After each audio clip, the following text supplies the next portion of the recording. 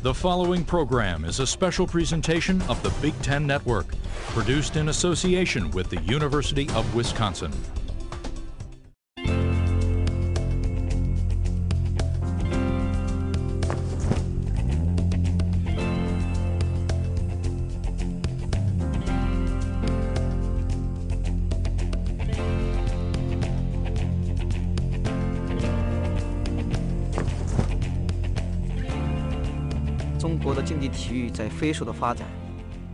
Competitive sports in China are developing at a rapid pace, and now more than ever, there's a high demand for talent.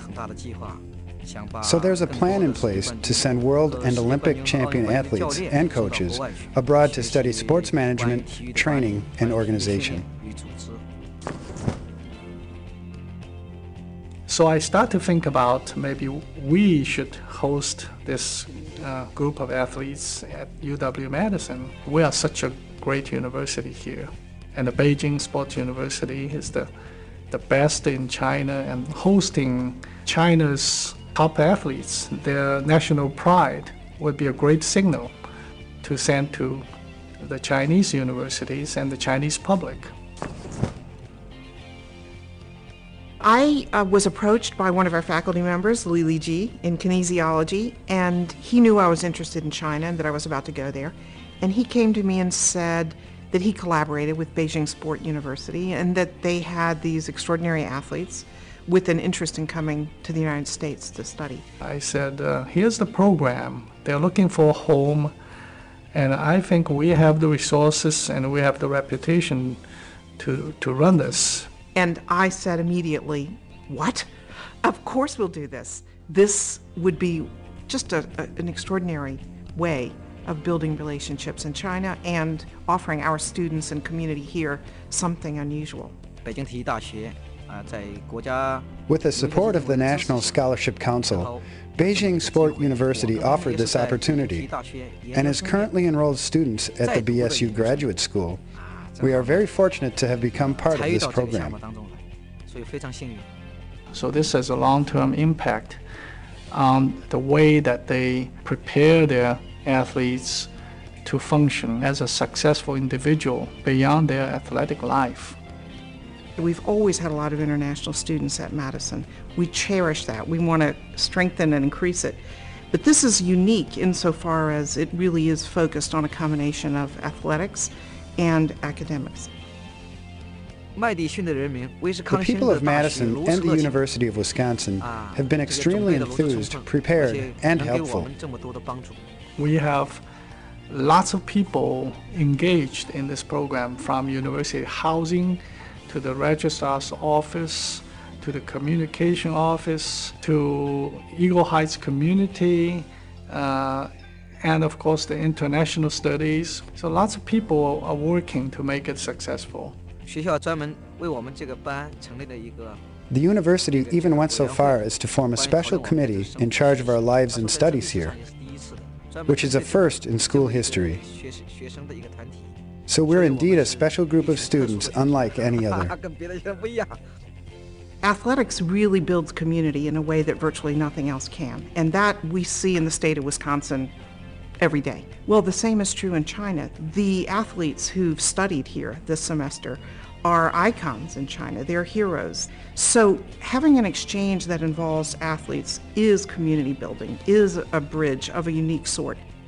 UW Madison became the most talked about university in China all of a sudden.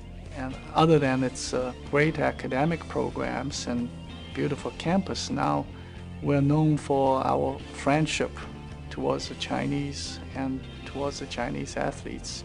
There's a lot of opportunity, I think, to do something unique, something that would be specific to UW Madison and the Wisconsin idea, meaning it would bring in more than just the university, but we could have a presence there that draws on the resources of the state more broadly, and I think that would be fabulous.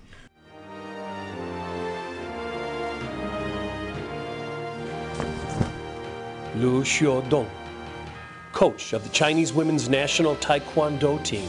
Most notable students include Chen Zhong, Olympic champion.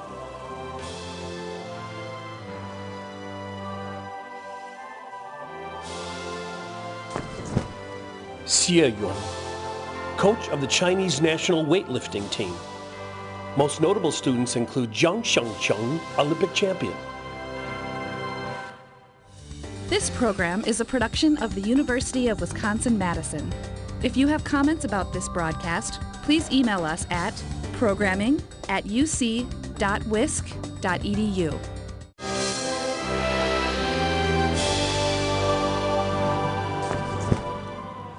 Luo Xuejuan, five-time world champion swimmer, 2004 Olympic gold medalist, 100-meter breaststroke.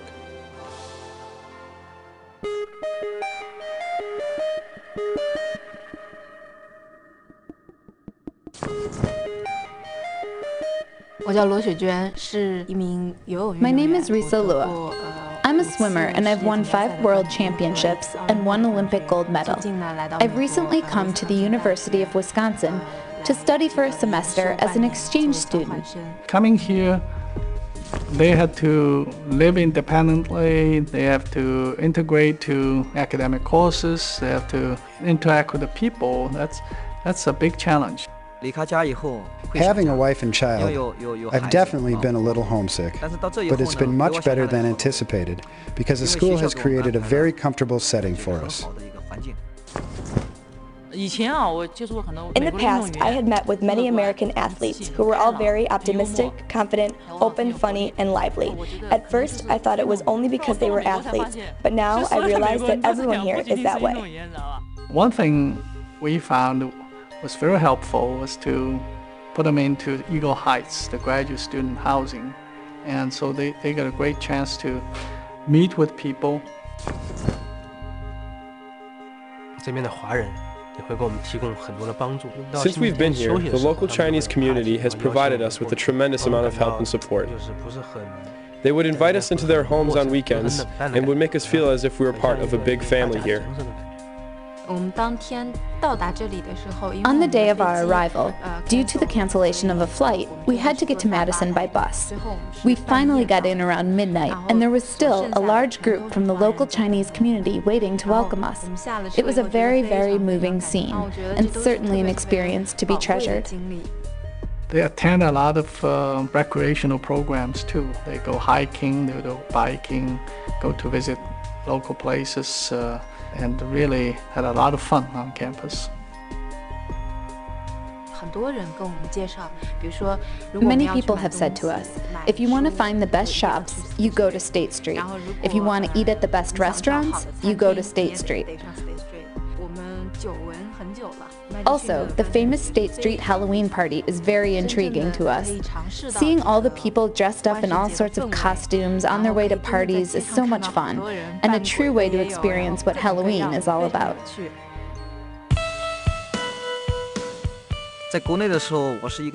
In China, I am a coach and teacher, but here, I'm just a student. Every day, I get up at 7, go to bed at midnight, and spend my entire day studying. The key element is the English as a second language course, which they take every day for half a day throughout the program. As professional athletes, all of us have had opportunities to go abroad for competition, but we've never actually had the chance to integrate into Western culture. Since coming here, I feel there's been a significant breakthrough in my English learning. To maximize their learning experience, we tried our best to equip a translator for each session. Our teachers have been very kind and very accommodating to us. They would often use Google Translate to make their notes into Chinese for us. They've taken great care of us, even in the most minute details. Other than the ESL, they take courses mostly related to sports, physical education, movement, nutrition, sports management, sports education, sports training, and sports biochemistry. These classes exist in China as well and are very systematically taught in college. But the difference is the way they are taught. Classes here involve a lot more student interactions and discussions, which inspire you to think more. You're given more space, whereas in China, a teacher would just lecture for 40 minutes. It's much different here, where teachers would bring up questions for you to reflect on. There's a lot of freedom and interaction between teachers and students. Teachers like to discuss with students and answer their questions. One thing they always say is, "That's a great question." That's what I hear the most. There's not one standard or one right answer. It keeps your mind open. This is a very good method we've learned here. In America, teachers and students are like friends, while in China, it's more of a parents-children relationship, where the teachers look after the students. This is the biggest difference.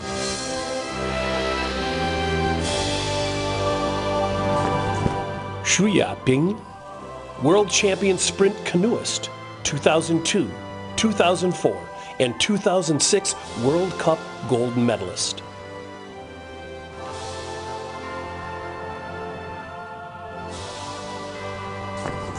Liu Guozhong, gold medalist table tennis player, 2001 and 2004 world champions in team competition.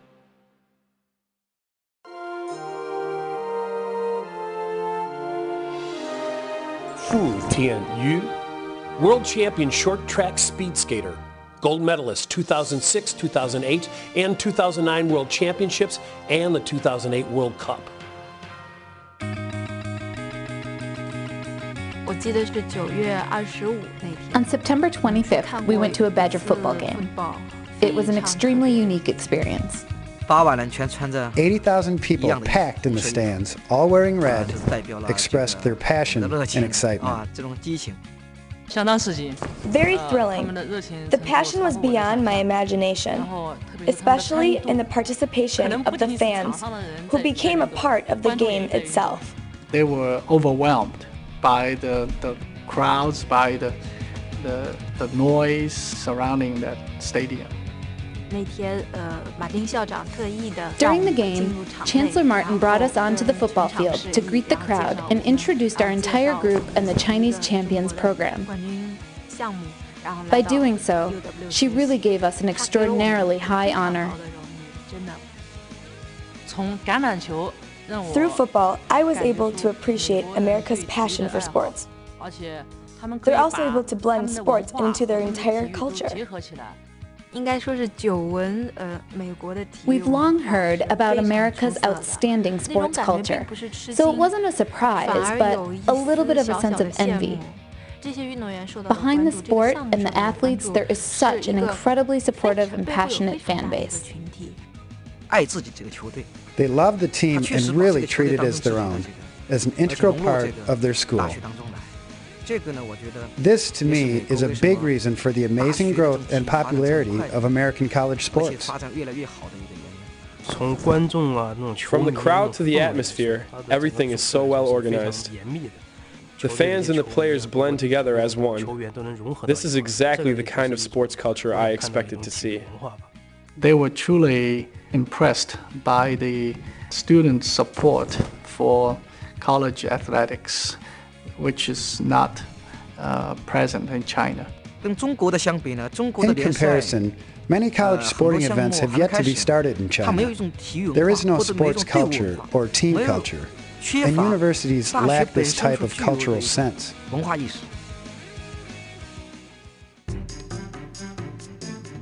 I don't think there are any professional sports academies in the U.S.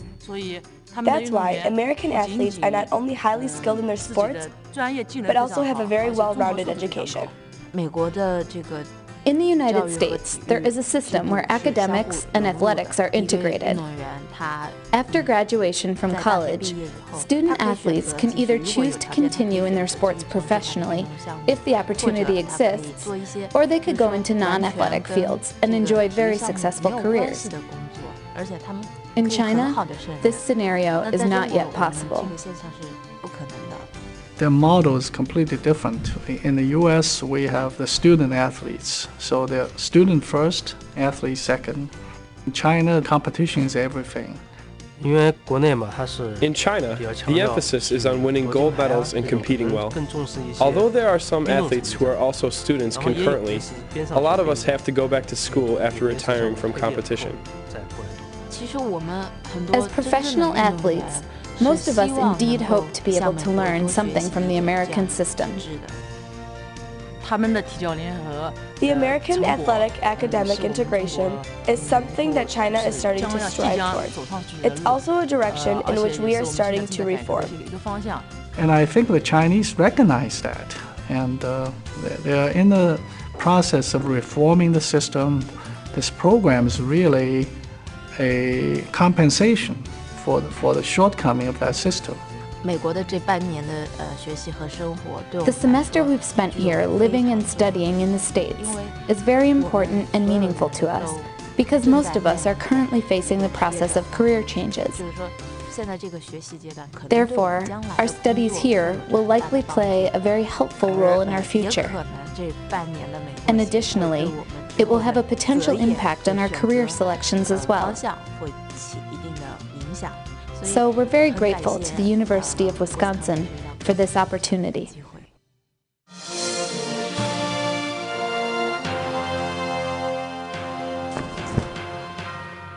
Zhen Jie, three-time Olympian shooter, 2004 World Cup gold medalist, air pistol.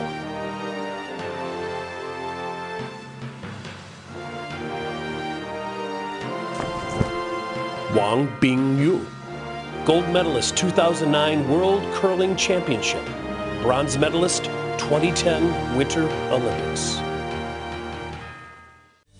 This program is a production of the University of Wisconsin-Madison. If you have comments about this broadcast, please email us at programming@uc.wisc.edu.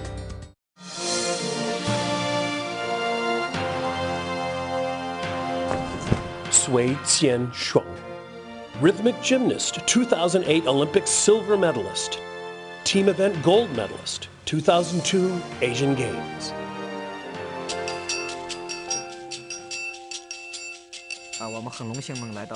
We're honored to be here at Wisconsin, which we've experienced since our arrival is a world-class university in the truest sense. The university is comprised of the best teachers from across the country and the best students from across the globe. To me, this is where the charm of the institution lies. The university is also the city, and the city is also the university. There is no sense of boundary or restriction. It is very free and open. It's like an oil painting with layers of sophistication, also very pragmatic. Here, we have beautiful surroundings, a great atmosphere, and harmony among the people. It's also a very safe place to be. Madison really meets the standard on all of these accounts. Being a canoeist, I feel a special connection to the beautiful lake we have here on campus. I felt at home seeing Lake Mendota because my hometown has a similarly sized lake, West Lake, the most famous lake in China. It's a wonderful feeling to see this body of water here in Madison. Other than the beautiful surroundings, UW's 150-year history and culture, built upon the hard work of many, deeply impressed and attracted me. I have long heard of the rich history and culture of UW, but not until having gotten here did I truly start to understand and appreciate it. In class, we were introduced to a concept formulated by a former university president, which says the university should serve and influence society. The Wisconsin idea also became one of the most influential concepts in the history of American education. So I could see that UW has a very deeply rooted tradition of university culture. This place has created so many memories for me. The football team, the atmosphere, and Bucky Badger all left deep impressions. This is the place where I lived and studied. The most important aspect is the great academic setting. I would love to be able to send my children here to study in the future. What I'll miss most are the friends I made here at the University of Wisconsin, including the Chinese community and all my teachers, whose attention and support I'll never forget. I'm really going to miss the experience of being here. I'm positive that these memories will continue to reside in our hearts and in our minds for many, many years to come. We're very fortunate to have a very nice group, not only successful athletes, but very nice group of people. And they have been so generous with their time and their attention. They've not refused to do any of the millions of things we've asked of them, and meanwhile have studied hard and used their time well for their own purposes. To the people of China, I'd say you have a right to be extraordinarily proud of these young people, and thank you for sending them. The good news is recently Chancellor Martin made it clear that she wants to continue with the program with the joint effort of UW Madison and Beijing Sports University. We just signed an agreement with Beijing Sport University to extend the program at least for 3 years, and that means a lot to the university and a lot to the bridge we want to build with the people of China. This is a major milestone for the Chinese to reform the system, and also very much fit into the government's initiative that athletes are not just to get gold medals, but also to prepare them to be useful individuals for the society and also successful individual in the society. When I went to visit Hong Kong University of Science and Technology, it was like being in a Big Ten meeting. The provost had just come from Michigan. There were 2 deans, one from Iowa and one from Purdue. Just a wonderful image and reminder of what global collaboration and cooperation and exchange and interaction means for universities in the rest of the world. So I'd say let's be in the world.